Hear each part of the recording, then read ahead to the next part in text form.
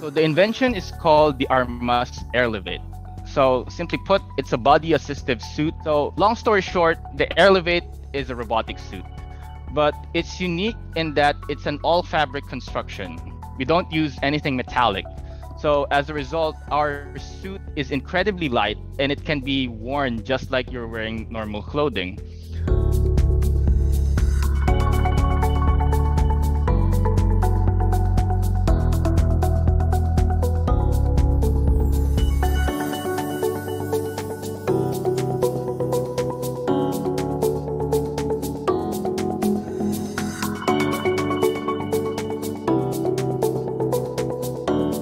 So it could be like in the logistics field, in the healthcare, or even like parents who are taking care of children as well. We also hope to kind of empower everyone to be Iron Man of sorts, to kind of level the physical playing field for people of all ages and also different gender as well.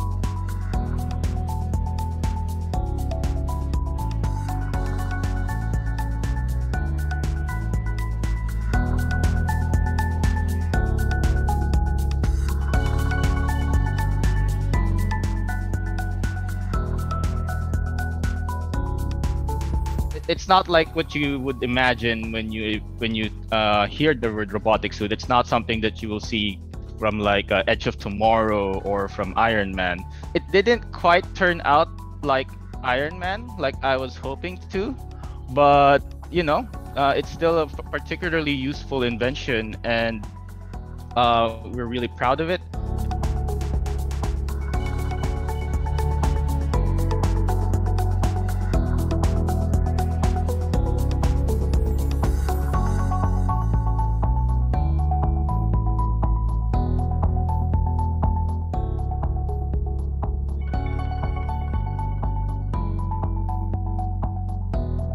I was extremely proud and extremely lucky to have received this, especially as an engineer coming from the Philippines. We don't usually get the chance to win awards like this. I feel very honored and privileged also to partner with Rainier. I think he's a real great partner. So he takes care of the technical aspects when I take care of the commercial aspect. So I think we complement each other really well. And I think in terms of robotics, it's not something that only men are interested in. I think even ladies can definitely be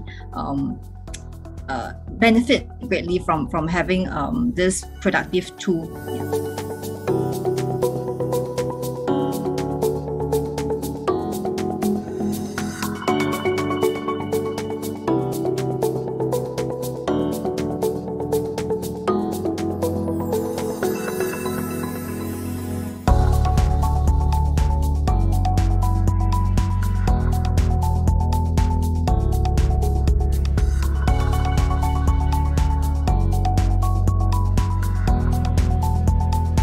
Right now, we are talking to various potential customers in the region, mainly warehouses and hospitals, as well as potential investors.